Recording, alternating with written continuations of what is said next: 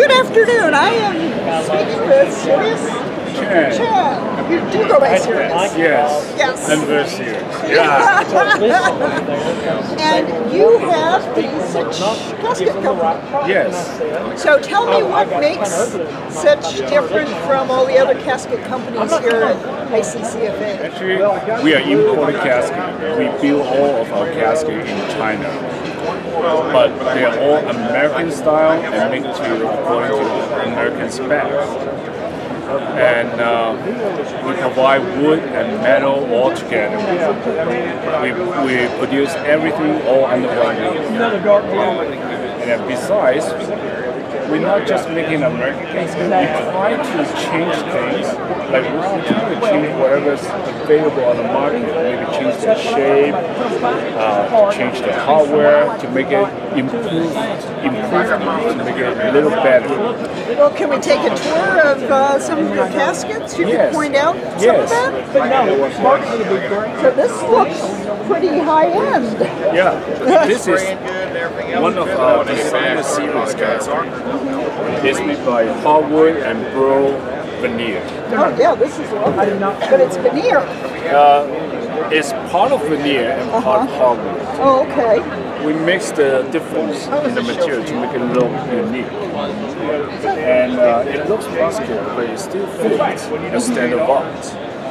Okay. It's a unique design. It's not a casket you will see every day in the field hall or at the market. And then it's considered something special. It looks very special. And then you have a metal one over here. Okay. This is our oversized 18-gauge metal casket. We make the shell a little bit curved out, which is different to every other oversized casket. So instead of having a standard 27.5 inch inside, this one is 28.5 inch, but still fits a standard vault. Okay.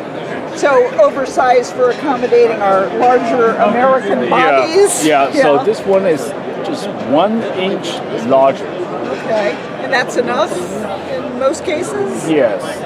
Okay. We are making the widest we can go.